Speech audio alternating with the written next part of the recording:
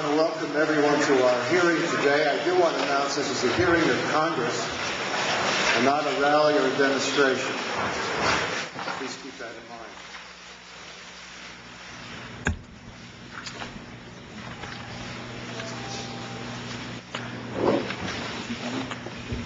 As of last night, 4,063 of our bravest soldiers have died in the Afghan and Iraq wars. Each death has its own compelling story. Each brought incalculable grief for the soldiers' family and friends, and each is a tragic and irreplaceable loss for our country.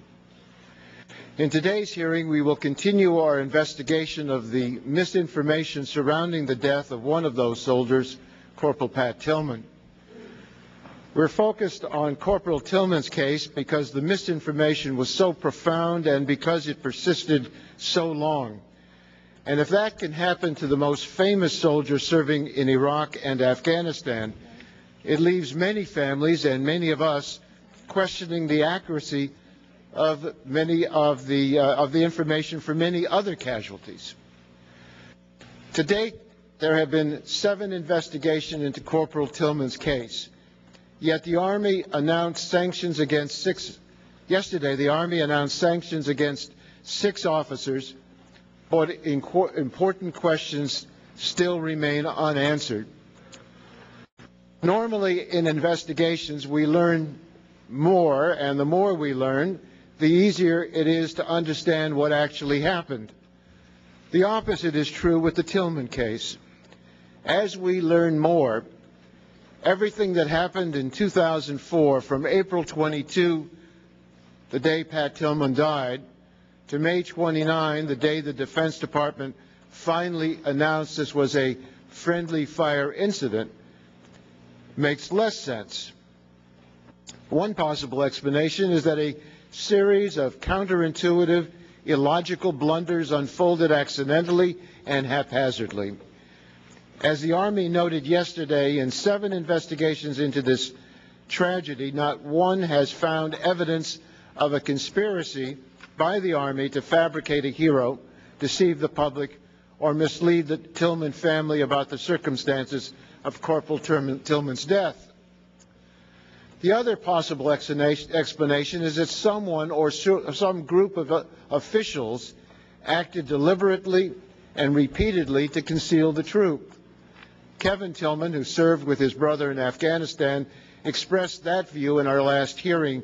He said, April 2004 was turning into the deadliest month to date in the war in Iraq. American commanders essentially surrendered Fallujah to members of a Iraq resistance.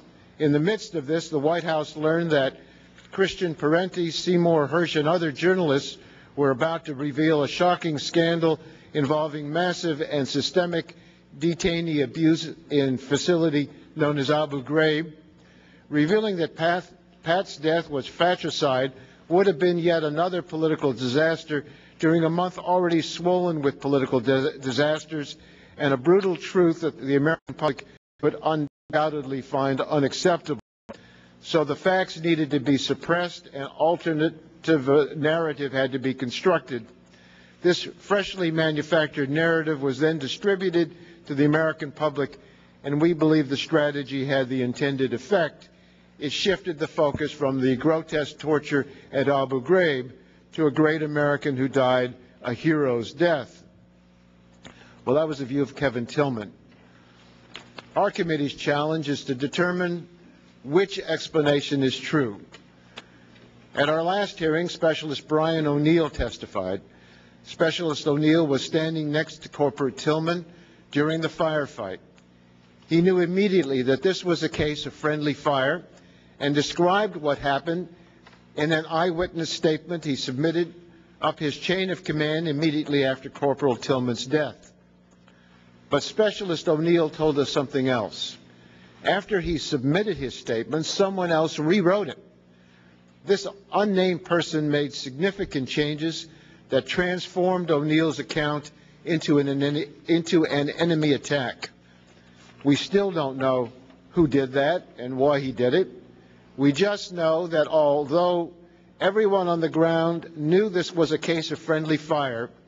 The American people and Tillman family were told that Corporal Tillman was killed by the enemy, and that doesn't make any sense. Our focus has been to look up the chain of command, but that has proved to be as confounding as figuring out what happened to Specialist O'Neill's witness statement. We have tried to find out what the White House knew about Corporal Tillman's death. We know that in the days following the initial report, at least 97 White House officials sent and received hundreds of emails about Corporal Tillman's death and how the White House and the President should respond. Now, there's nothing sinister about this. I want that sign down. There's nothing sinister about this, and there's nothing sinister in the emails we have received. Corporal Tillman is a national hero. It makes sense that White House officials would be paying attention. But what doesn't make sense is that weeks later, in the days before and after the Defense Department announced that Corporal Tillman was actually killed by our own forces, there are no emails from any of the 97 White House officials about how Corporal Tillman really died. The concealment of Corporal Tillman's fratricide caused millions of Americans to question the integrity of our government, yet no one will tell us when and how the White House learned the truth.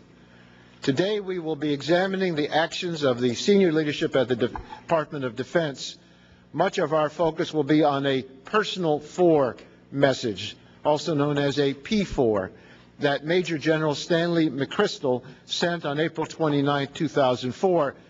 This P4 alerted his superiors that despite press reports that Corporal Tillman died fighting the enemy, it was highly possible that Corporal Tillman was killed by friendly fire.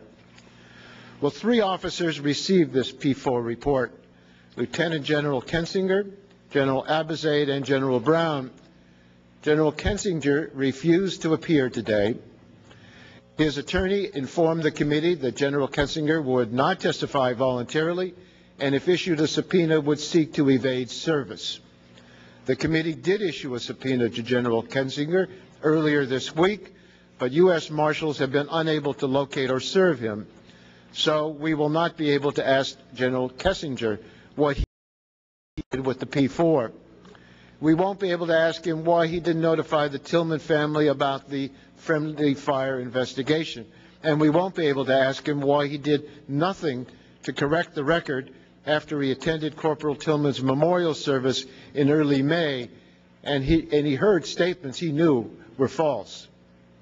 Fortunately, we do have the other 2 recipients of the P4, General Abizaid and General Brown, here this morning, and we will ask them what they did after they received General McChrystal's message. We're also grateful that General Myers and Secretary Rumsfeld, who rearranged his schedule so that he could be here today, are here to testify, and we are pleased that you have taken this opportunity to be with us. Members of the committee, like Americans across the nation, are looking for answers to simple questions. Who knew about the friendly fire attack? Why wasn't the family told? Why did it take over a month for the leadership of the Defense Department to tell the public the truth? Today, I hope we will at least get answers to these questions and bring clarity to this investigation. I commend the Army for its continued investigations into the Tillman case and Army Secretary Guerin for the forthright approach he is taking. Progress has been made, but we still don't know who was responsible for the false information and what roles, if any, the Defense Department and the White House had in the deceptions. We owe it to the Tillman family and to the American people to get the answers to these fundamental questions. I want to now recognize Mr. Davis.